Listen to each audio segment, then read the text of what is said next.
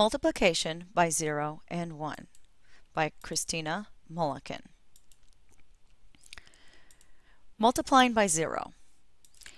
When you multiply by 0, your product will always be 0.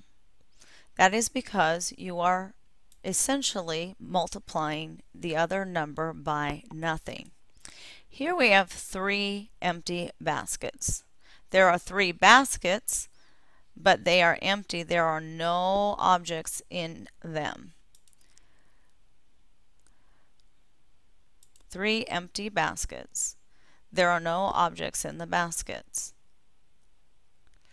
3 baskets with nothing in them. How many objects? 0. 3 times 0 equals 0. Multiplying by 1. When you multiply by 1, your product will always be the other factor. For example, 1 times 2 equals 2. Here is 1 basket with 2 eggs. 1 times 2 equals 2.